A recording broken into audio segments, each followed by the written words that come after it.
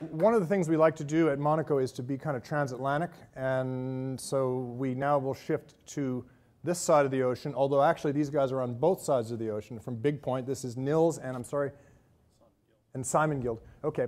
They are, another thing we do is we mix up media, and the media we are now going to move into is online gaming. And Bigpoint is probably the biggest online gaming company that you might never have heard of.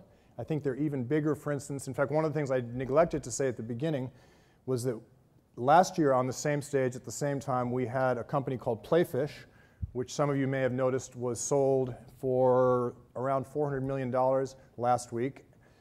At the same time as another company that was up here last year, AdMob, went for even more to our friends from Google.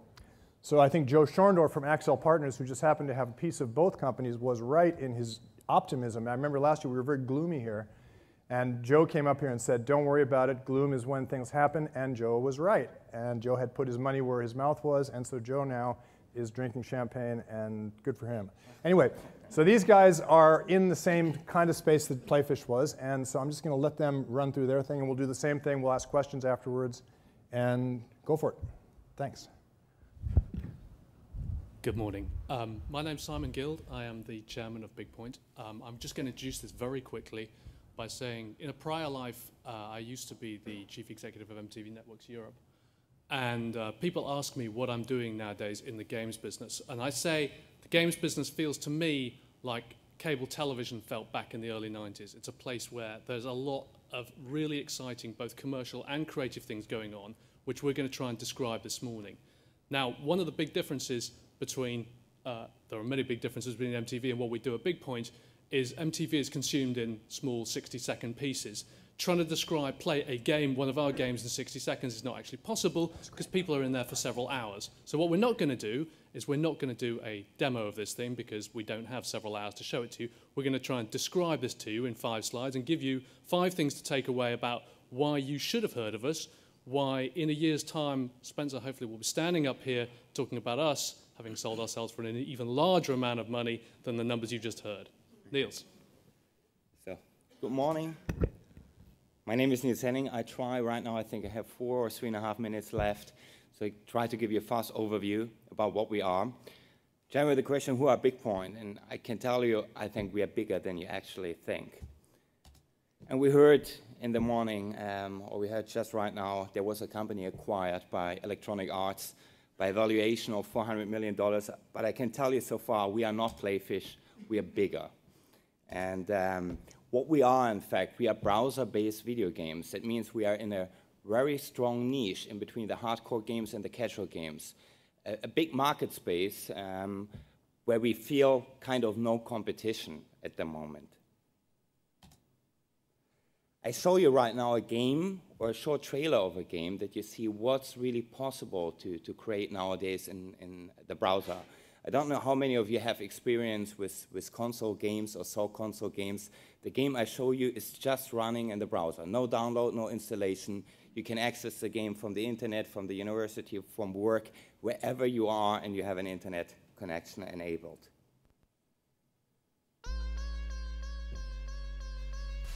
And all games, everything what you see, as I said, you just come into the game, you play the game. No download, no installation. The principle works very simple. Everything you do is free to play. We bring a huge community together, and in the final end, about 10% of our users decide to spend some money, buy bigger cars, better guns, better equipment, better dress, and this makes the business bigger than the Playfish business. There's also one very important thing about Bigpoint, and probably you know that the social gaming companies are in fact depending on one distribution partner, a company called Facebook, who did a wonderful job. But of course, if you depend on one partner, it brings a big risk.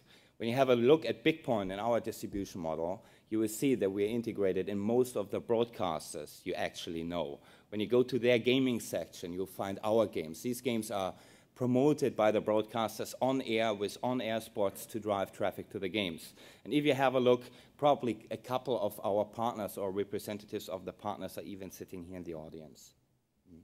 The business model we are going for is not ad sales driven, is not subscription driven. We think it's the smartest and most valuable business model at all. It's based on item selling, based on microtransactions, that enables us that we always have the best pricing point. We attract users who don't have money, who spend time on our sites. We have users who are willing to spend $5 or $10, and we have other users who spend in our games a couple of $100s or even thousands of dollars a month because they have the money and they're bored. And in the final end, it means we generate more money per paying user than actually a World of Warcraft from Activision Blizzard is doing it. What's our target as a last point? We are targeting to be soon the world's largest gaming portal. Here you see the development of our investors. Right now, NBC Universal is invested with a Peacock Fund into Bigpoint. Another investor is the GMT Communication Partners. At the moment, we are already, in terms of traffic, the third biggest gaming portal in the world, and we target to be the #1 next year. Here are some facts that you can read on the chart. We have more than 90 million users in our games. We grow every day by 250,000 registrations, not social registrations where you just click on it, really registrations where people come to the game, register and play the game. We have more than 300 people, and if you want to know more about Bigpoint, the company itself, Simon and I, we are here, and we are very happy to open and answer all your questions. Thanks. Why don't you guys come over here and let them do the swap? I had a couple questions. Usage. What can you tell us about the average user use per day? What times a day? Are they in the office or are they waiting till they get home? Sorry. In fact, we even see a strong peak in the office break times, I must say. So between 12 and 2 p.m., we have a peak in traffic, and people are using it. Yeah. In fact, an average session in our games is about 25 minutes. Now, casual, do you guys like the term casual gaming? Is that? We think that we make serious games. I also know Christian from Playfish quite well, and what he's saying, he's creating a kind of application to entertain a kind of community or kind of network of friends. What we are doing, we are making real games. It's a difference. So you don't mind that term? We have something different. It's social gaming. It's more interacting, entertaining. No, what about casual, social? Those are they separate? Casual MMOs, you can say. Okay. I think there's a big difference in making real video games, what you saw, and making Can I sit in my house and play on a game simultaneously with my friend down the street, and we're both in the same? Definitely. You even play against thousands or hundreds of thousands of other players at the same time. Okay, it's got worldwide. all those features. Exactly. And it's free. It's free to play. Okay. But if you really like it, you will pay. And what? Okay, and back to the usage. I mean, so are people spending minutes a day, hours a day? What's the? As I said, the average session time is about 25 minutes when someone is inside of the game. And you can say that our active users have minimum 2 logins a week. 2 a week. So okay. So as an hour a week then is. It depends. It's an average, an average on an active user base of Do you more think, than 10 are you competing with? Who are you competing with? Are you competing with game guys, television? What's the? In fact, what we don't compete with television. We found a new way for television to build up a new vertical revenue stream. How does it work? How does a television network integrate? What they do, in general, all the big broadcasters, they saw a big problem out of platforms like YouTube, for example, and they saw the media or their audience is shifting towards online.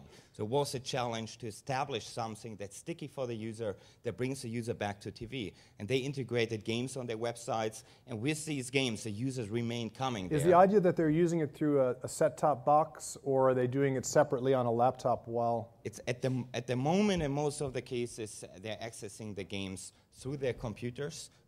But in fact, as I said, what we do with our games are enabled to be accessed with any device that has an online access. Okay. What we do right now, in fact, we are talking with all the big OEMs, also from the TV productions or manufacturing side of the OEM machines, right. So the big TV screens, that they pre-install our games for the future when the TVs will be internet enabled. What kind of advertisers is the general run? I saw you have in-game, you have... I used to make a joke when I was asked the question about advertising. I said, we have about well over 1 billion page views, and we decided it wasn't actually worth selling advertising. So we've in fact stopped selling advertising entirely. We don't do any of it at all. It was on the slide, though, I thought. No. I mean, we have still some little bit advertising on the homepage of the portal, but not in the games anymore. And we realized advertising is for us peanuts. We make about 1% of our revenues out of advertising. So it wasn't worth the trouble. we think in terms of advertising, it's better to deliver the user a great gaming experience, not disturb him. He wants to play a game. He doesn't want to see an ad. Is that an industry trend? Is that? I'm sure it's an industry trend if you create games where users are willing to pay for. If you build the games in the right quality, then you're not depending on advertising. And this is in fact what the broadcasters like, that they have a new revenue stream inside of their portfolio that's not depending on any ad sales. So in fact, we were the big winner of the financial crisis and the breakdown of the advertising market. Does anybody out? Any questions from the floor? We're having a little technical thing, so are you guys going to be okay? Okay? All set. Then that's it. Thank you very much, guys. Thank you, too. Okay, and I need the mic back. Thank you, Simon.